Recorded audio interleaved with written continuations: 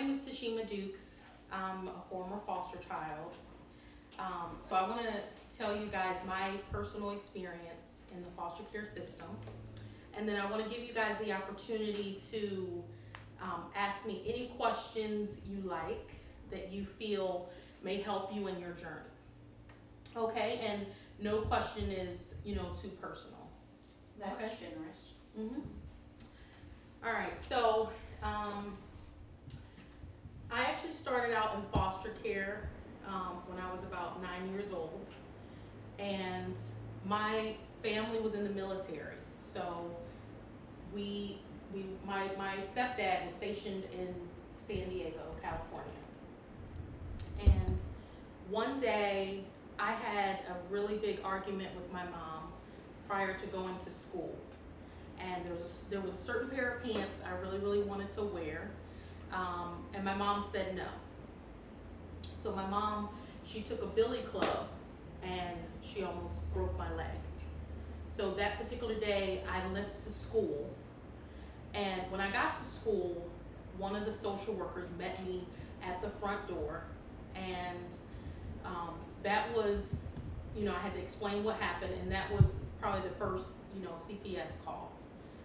So a call was made out to Child Protective Services, and before the day was out, my sister and I we were both taken away from our home. My biological mom was on drugs, and one of the things she would have us do is she would have us cut these little squares out of the screen door, and she would use those squares of the screen, as a filter for her crack pipe. So that particular day, my sister and I, we get placed into foster care. And one of the major problems in the foster care system sometimes is that there aren't a lot of homes available for children like us. So at the time, we ended up going to a shelter. We ended up going to a shelter for 2 weeks because there was no house available for us to go to. And when there was a house available, we got to go to a woman's home, which was a temporary foster home. So we went there for about 30 days. After going to the temporary foster home, we went to a permanent foster home where we stayed there for about 3 years. So there was a call placed to family members to see who could actually take us. And actually, I didn't know this until I became an adult. That correspondence was sent to my father, or at the time, because there are 8 possible men who could be my biological father. So they were looking for someone, to kind of take us. So my grandmother stepped up to the plate, and she became a kinship care parent for my sister and I. And my grandmother basically said, yes, bring my grandchildren, after we had been in foster care for about 3 years. So my grandmother lived in Florida. I was born and raised in Florida. So we got to Florida, and I'm about 12. So I lived with my grandmother for about 2 years. And one day my grandmother called my mom, my biological mom, and she said, you need to come and get your children. I don't want to keep them forever. I'm not here to take that responsibility away from you. So my mother showed up with my stepfather, and my sister and I, we were put in the car and we were driven to Philadelphia. So my sister's a lot older than I am, and my sister asked my grandmother if she could go back with her after spending the summer. My sister didn't get along with my stepfather. There was constant arguing and bickering, and she ended up going back to Pensacola, Florida, whereas I stayed with my mother and stepfather. So one day, after coming home from school, I realized that my mother and stepfather were breaking up. And I talk about this in my book. It's called 7 Hours, where it's the 7 hours that I spent outside my house And I remember sitting on the steps crying, and we actually lived in off-base housing, if you guys know military. So we lived in off-base housing. So I sat on the steps crying because I remember climbing up on the steps and realizing that my mother and stepfather had both relocated to another state without me. So I sat on the steps, and I remember the military police came to get me after sitting on the steps. And I ended up going to a friend's house that day. I went to a friend's house, and I stayed with her and her mother until, I could figure things out. And I was a teenager at this time. So I was a teenager, and what I wanted to do was become an emancipated minor. And I remember going to court and trying to advocate for myself to become an emancipated minor. And unfortunately, it didn't happen for me. I ended up, my friend's mother said that she didn't want to get in trouble with the military, and she said that she did not want me to continue to stay in their home. So she started looking through the newspaper, and she started looking for like a room for rent or an apartment for me. So at the time, I was in high school. I worked 2 jobs. I worked for the City of Philadelphia Law Department as an intern, as a paid intern, and I also worked at Walmart. So I did have income. So I ended up getting a room for rent, and I paid an elderly woman about $8 a day to live in her home. So I went to the Law Academy for Criminal Justice and Public Administration. That was my high school, and I really, really, really wanted to become a lawyer. One day, my teacher came to me, and she needed a signature for a field trip. I can't remember exactly what the signature was for, but it was the time when I was honest, and I said I don't have anyone to sign it, and I could have easily forged my mom's name and kept it moving. But I ended up telling her I don't have anyone to sign it, and once again I got, sent down to the counselor's office, and Child Protective Services was called, and I got placed back into the foster care system. And what was different for me is the fact that I was now a teenager. Children who are, older are a lot difficult to place. Especially most of the foster parents, they're looking for babies, they're looking for young people. And here I am, this sassy teenager, who has been extremely parentified and extremely independent. And there was very little you could tell me about anything, because right now I'm the queen of the world and I know everything. So by the time I had aged out, I had already been in 13 different foster homes. And I had been to so many different foster homes that all of the placements that I could possibly be placed in Philadelphia at that time, all of those placements I had blown out of them. And there was nothing else available, and they were getting ready to send me out of state. So this elderly woman, she steps up to the plate and she says, I will take her. She says, I will take her. And I ended up, living in her house. And it was a good placement compared to some of the other placements. And let me tell you the difference. When I was in a temporary foster home, I knew the difference between me as a foster child and the biological children. And let me tell you how I knew. I knew because of the shoes that I had on my feet. So number one, I remember that the foster mom, she used to buy Nikes for her children. And I remember this one day, she ended up buying my sister and I a pair of Pro-Keds. You guys know Pro-Keds? I'm dating myself, sorry. So she buys me this pair of Pro-Keds, and I used to think that it was such a big deal for me. And I remember they were white and pink and white. So I used to take shoe polish, And every day, if there was a scuff mark on them, I would, make them white again. And I remember one day I was at school and the kids, they would tease me to death. And I realized, oh my God, I'm wearing a pair of cheap shoes versus what the foster mom actually bought for her own biological children. So that's how I knew. So when I got to this last placement and I'm with the foster mom, one of the things she used to say was, call me grandma, and that was different. And I believe that I was extremely hypervigilant because I had been in so many different placements. So I used to listen to people's phone calls, kind of like earlier we talked about the kid with the notepad.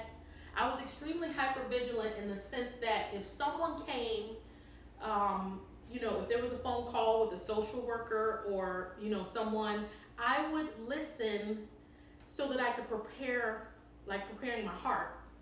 Like, oh my God, I'm now moving to another foster home today. So I just, this last placement was different. And the thing is, I was 17 years old by then. And I always wondered, I wanted to be, when I aged out, I wanted a normal life. We talk a lot about normalcy. So as a student who was 17 years old, I had a social worker that would come to my school, and it was the most embarrassing thing in the world, especially for, a sassy, fashionable teenager that I was. So, and this social worker, nothing was confidential. And I just remember one day we were on the bus and she couldn't stop talking. She was yapping away. And I felt like, oh my God, everybody on this bus is going to know that I'm in foster care. That was number one. And number two, every time she would come into to the school, she would have this huge badge on. And that was embarrassing for me because it reminded me that I was different, right?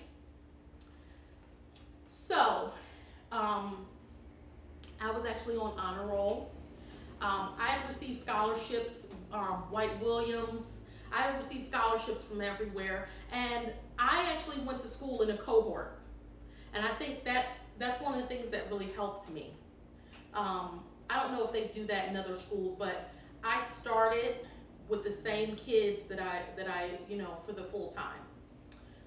And everyone knew me, and it was a great support system for me. And I felt like school was my number one outlet in terms of, I can actually come here and escape, the craziness, that's going on at home. So everyone was applying to college. And I was on honor roll, and I think I enjoyed school, and I definitely loved learning. But I never thought in my head that I would even, go to college. And my best friend, she actually got accepted to Pennsylvania State University. She was on scholarship, and I felt like, what? If I don't step up and actually start applying to some of these colleges, then, I'm probably just going to be left behind. So I started applying, and I got accepted, all over the place. So one of the eight possible men who, was my biological father, he ended up calling my foster home. And I had a conversation with him about, the fact that I was getting ready to age out, the fact that I hated being in foster care, and he talked about the fact that he was giving child support to my mother, and he ended up co-signing for an apartment for me, which was, not far from where Penn State is. So the day before my 18th birthday, this foster mom, while everyone was asleep, I would load everything that I owned into his truck. and I was getting ready to start school at Penn State, where I chosen to go and been accepted. And I just decided that I didn't want anything to do with foster care. We talked about that earlier. How someone feels about the foster care system. However, the foster care would have been the best thing for me. And my foster mom was advocating for me to go into independent living, which is a program that you can go into when you're getting ready to age out. And I could have gotten housing, but I didn't want to wait on a waiting list. And I felt like I was an adult and I wanted to turn a totally new leaf and be normal. So I ran away. And when I got to Penn State, I would have a social worker call my advisor. She would call my advisor every day. And she says, you're not discharged, you need to come back, things like that. And I would say things like, catch me if you can, right? So I continued in foster care. However, that statistic where we talk about 50% of those children, is it 50% end up homeless? No, 50% of the homeless population spent some time in foster care. So I became homeless. And I remember the apartment people talking to my supposed to be biological father about whether or not, he was going to foot the bill for me not being able to pay the rent. So I was able to recover from that, and I ended up graduating from college. But let me just backtrack, because an important thing was I remember starting college, my first day of orientation. You guys know orientation. This is your first day of college, and I remember sitting in a lecture hall. I was sitting in a lecture hall with 300 people, 300 families. And they were all there, including my best friend and her mother. And they were all there to support the children that were in foster care. Or not in foster care, but they were there to support their children.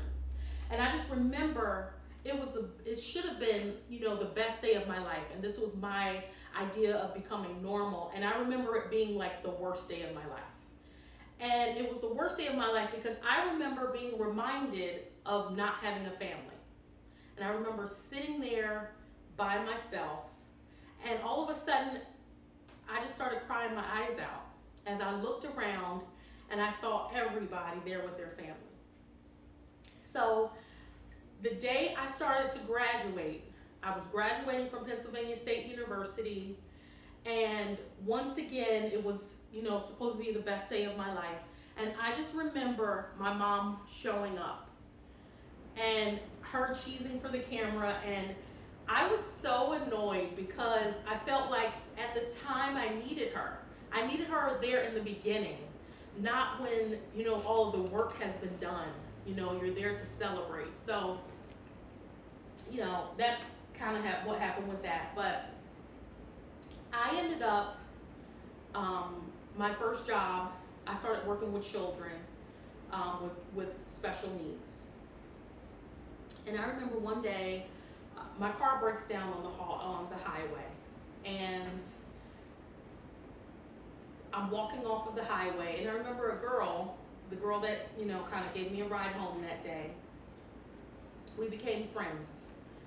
And one day she sends me this text about a possible job, that I could take. And, I had been working with children with special needs for a long time, but I decided to apply for this job. So I applied, and you know what? It was so crazy because I have on this, I didn't even have on like the proper like interview color, like I should have on blue, but I remember having on this green suit with a flower in my hair. You know what I'm saying? I was totally out there. And I remember getting hired on the spot. So I became a social worker, and I had a caseload of like 20 children. And I later realized that I was now working for the same foster care agency that placed me in foster care. And it was so amazing for me, you know, to now be on the other side and to be supporting children in foster care at the same agency. So I continued to work in foster care, and I continued to support children. And one day, I had a little girl who had been sexually abused, and I just remember this little girl telling everyone about her experience. And as a result, I decided one day, I said, I would like to write a book about my experience in foster care. And I remember getting so much pushback, especially from my biological family, because I remember the very first person I would tell is my sister Amanda. So I remember calling her, and Amanda has really, really been an amazing, she's been like a sister keeper. You know what I'm saying? So number one, she's been such a support. So I've never been in a fight in my life, believe it or not, because, you know, everyone knew me as Amanda's sister. And Amanda will definitely beat you up if you mess around with her sister.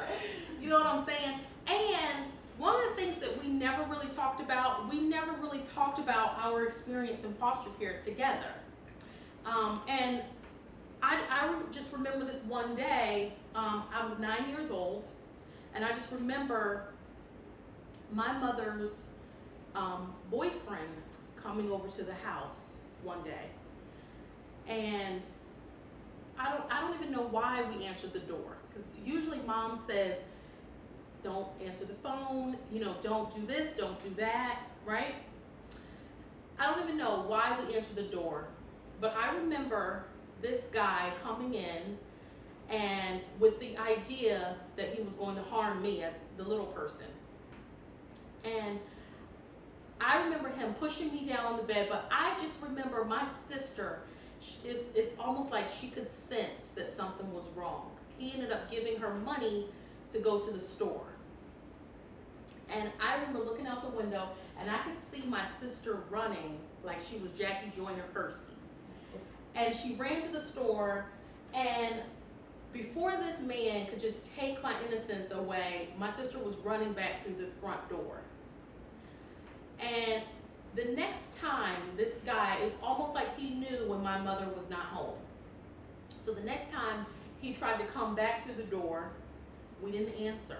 And I remember us two little people hiding under the bathroom cabinet.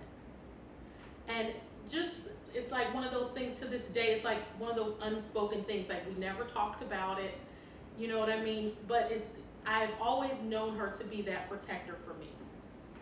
So this particular day, I was really disappointed that she did not want to share her experience in foster care. And for me, I've been working in foster care for a long time, and the foster care is really all I know. So my sister says, you know, I don't want to talk about it. And she said, if you do, then, you know, and you publish the book, I'll sue you. So I was just really sad. So, and I had to go through all these different measures because I feel like this is a story that needs to be told. Hence the title, Truth Be Told. Because many of our family members always believed that we were living with a family friend. And when they found out, you know, that we were in foster care, I mean, people were just shocked and surprised. So I wanted to title this Truth Be Told because I always hear people say the word, you know, and truth be told. And I feel like you're gossiping, but usually the truth kind of comes out. You say how you really feel when you say it. So that's kind of been my journey. I ended up publishing the book and not realizing that this book has really just kind of taken me on a national and now international journey. And how many children we actually support, and how many trainings, how many foster parents we actually support that are in the foster care system.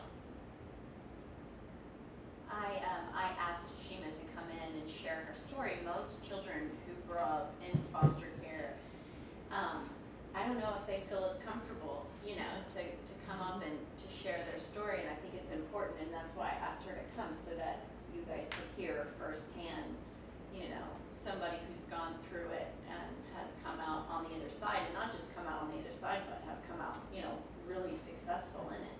So I'm thankful for you for coming and sharing your story. Any questions you guys have for me? Yeah. Comments, concerns?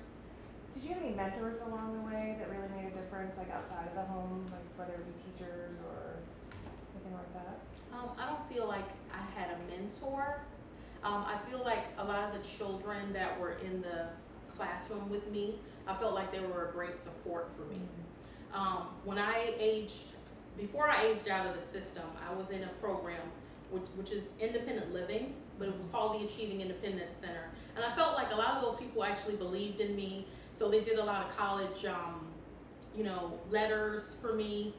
And also they supported, you know, the money and the financial support that I needed in order to apply to a lot of those different colleges, you know, money that I didn't have. What do you think was the worst part about growing up in foster care, despite not having, you know, a mom or a dad?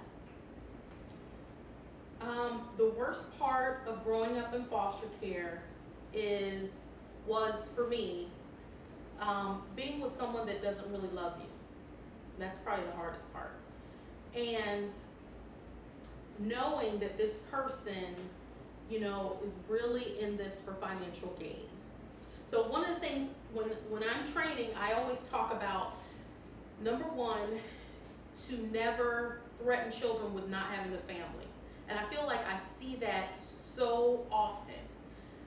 And foster parents often say, I'm going to take you back to the office, or I'm going to drop you off, or you're going to be removed from my home. So that is difficult because you're already hypervigilant and you see so many people in your life.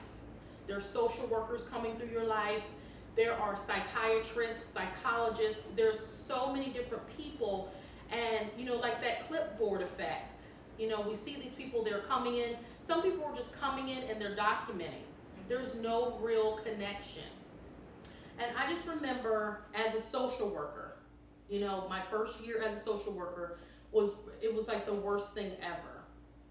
And one of the things we used to have every Monday morning, Monday was the pits, you know, and if there was a day of the week that you wanted to call out, it's always Monday.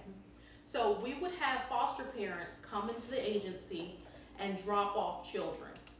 So we would have our entire front lobby filled with trash bags. You know, so not only are you dropped off, but you're dropped off in a trash bag, which is the worst. So What do you think, you know, our program is so much about being that love. What do you think would have been the greatest thing for you as a child is to have somebody say, I love you? absolutely. Yeah, I believe that's important. Also the connection.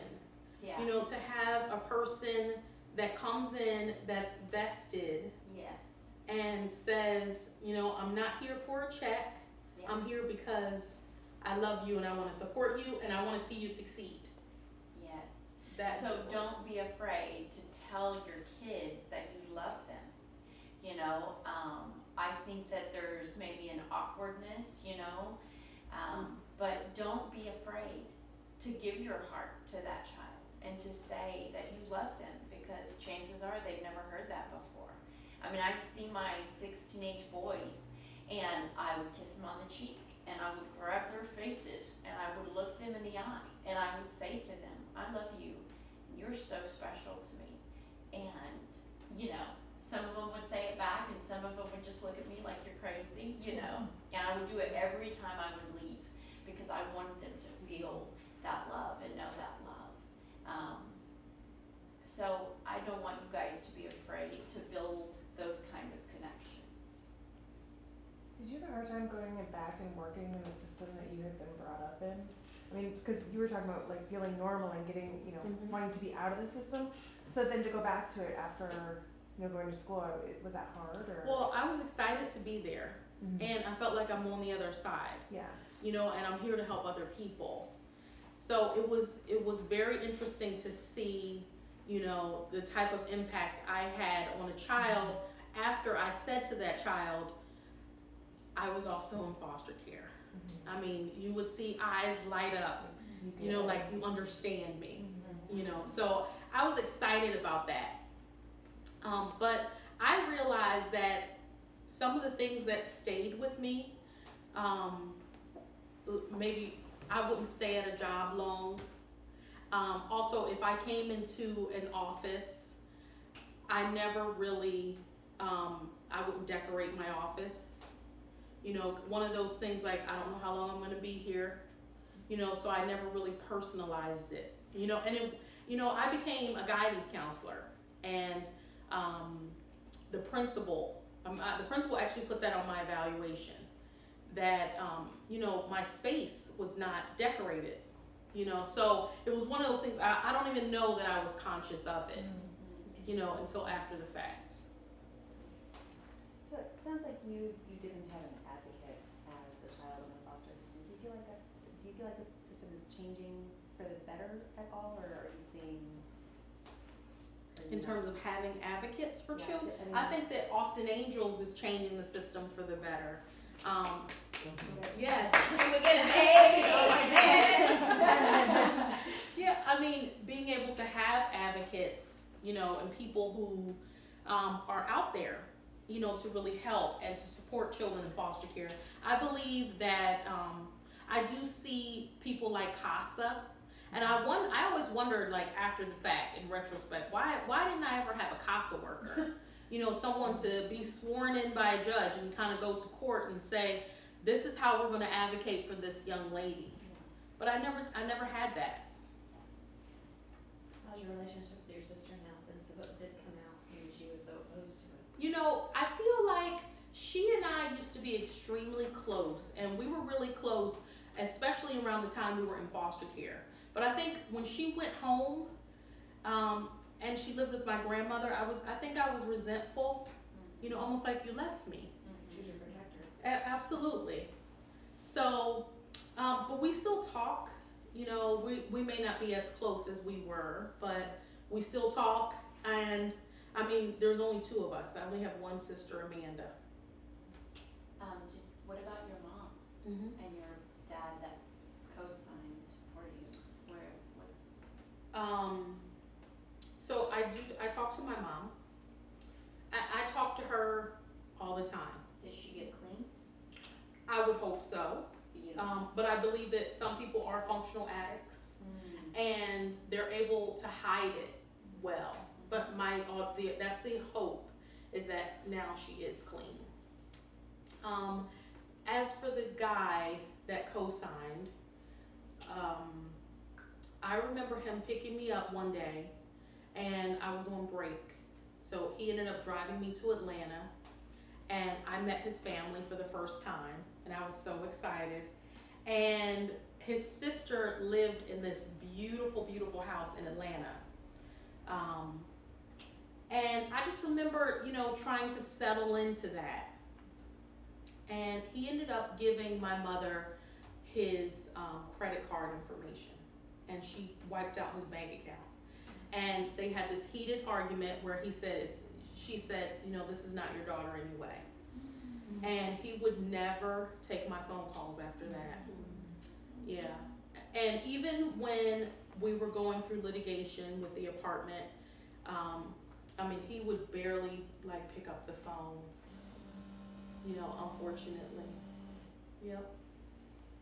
So how do you think you've healed from that time? Well, I think I've become a therapist. You know, I have 3 master's degrees. So I think reading about psychology, and also anyone who is working with someone else, you know, you have to, you know, get your own treatment so that you work on your own trauma and whatever that is. So, yeah, I think I fared, you know, pretty well. Yeah, I think so too. Yes. Yep. So How's your sister doing? Is she? My sister's in the helping profession. She's a traveling nurse. Okay. She has 2 children. She'll probably be a part of this hurricane, you know, whoever needs nursing assistance, things like that. So she's done really, really well as also. Yep.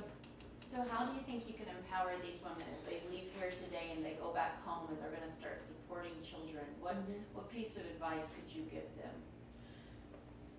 The biggest piece of advice, you know, is to give love, you know? And I don't think it's anything deep, you know what I mean?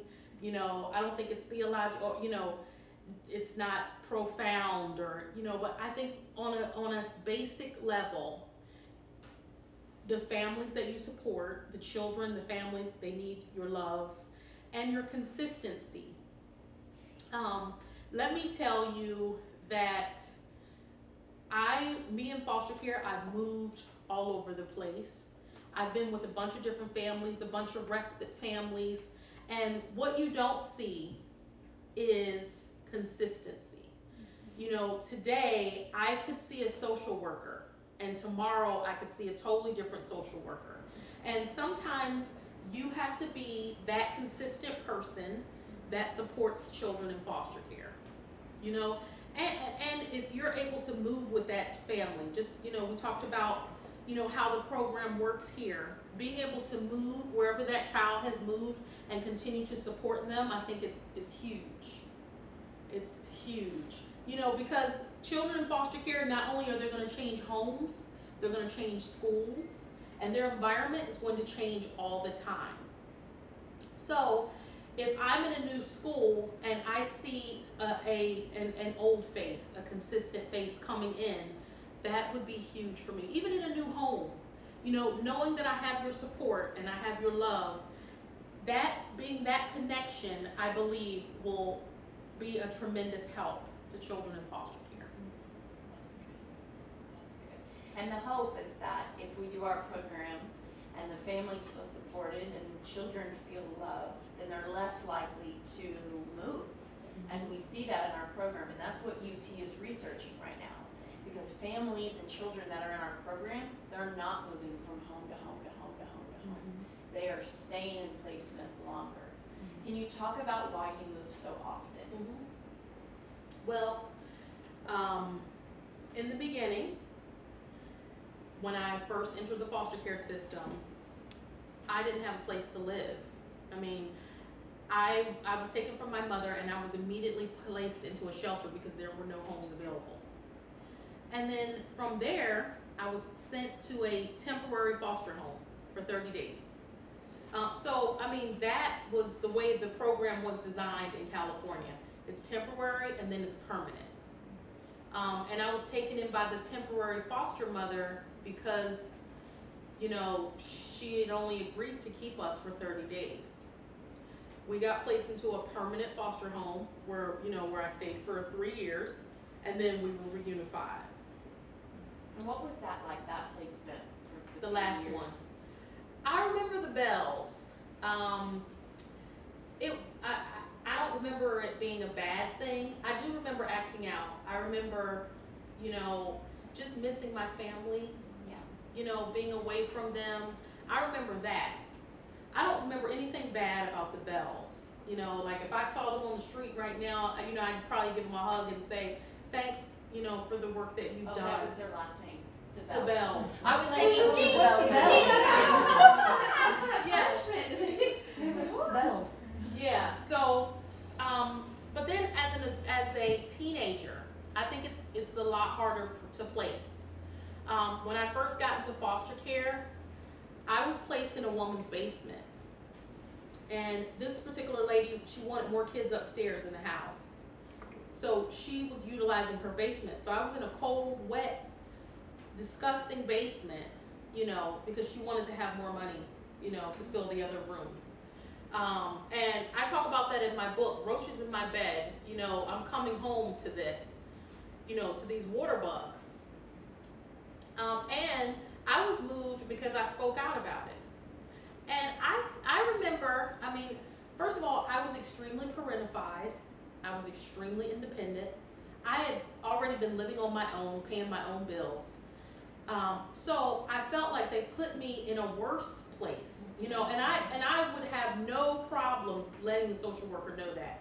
Listen, I can go back to living in a room, you know, in someone's home, and I can take care of myself a lot better than you guys. And a lot of times, because I voiced that, because I was this sassy, independent, outspoken teenage girl, you know, and I would look up my rights, you know, and I would let them know. So, and I remember Robin Mulder was my social worker, and I just remember calling her one day saying, please get me out of here. I was placed in a home where the religious practice, they were Muslims, and they were forcing me to, you know, to participate, you know, and I hated it, you know. How come you think, or what do you think, like, you know, we hear about these bad foster parents. What do you think can be done about that? Well, when I became a social worker, that particular lady was still a foster parent, and the first calls of duty was for me to shut her house down. Yeah. You know, and a lot of, you have to speak out and you have to advocate for the children that you work with. Yeah. So if you see injustice, you have to make it known. You know, because a lot of times the children that we support, they're not necessarily going to be as vocal as I was. Well, I was going to say, I would think that 98% of children will not call their caseworker and say, get me out of here. Well, and also, you may get yourself in a situation where you say, you know what, I really don't want to move to another home. That's right. So I'm not going to say anything. Yeah, because that's worse if you don't know what's on the other side. Right. How many homes do you believe, in a percentage basis, out of 100% of homes out there, what percentage do you think are, in your experience, like bad homes? Well, I think that they're out there. I don't know what the percentage is, but I believe that they're out there. And what we're seeing right now, I know in Philadelphia where I am right now we're in a major deficit. We're in a deficit for